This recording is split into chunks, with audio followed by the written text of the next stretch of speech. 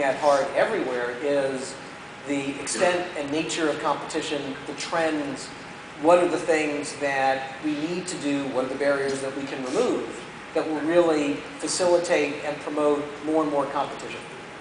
That is a key, important goal, and I think we have to be hard-headed about it. We all know, we all work in this area. There are different parts of our landscape where there are perfectly understandable, natural, economic forces that drive toward fewer competitors.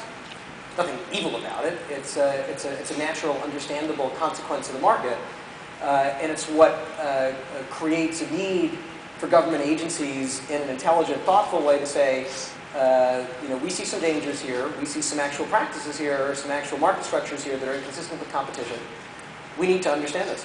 I'll say one other thing about this, because I think it reflects how we're trying to tackle these issues at the FCC.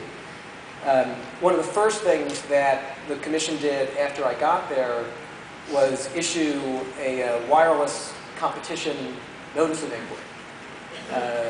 Used to be called a CMRS notice of inquiry, but I was tired of asking what CMRS stood for, so we called it a wireless one. People understand it. But what were we trying to accomplish with that? We think that the FCC can, over time, lay out analytical frameworks, competition frameworks in various areas, subject them to notice and comment and full participation, and have them lead to better decision-making, greater predictability and certainty from our decisions.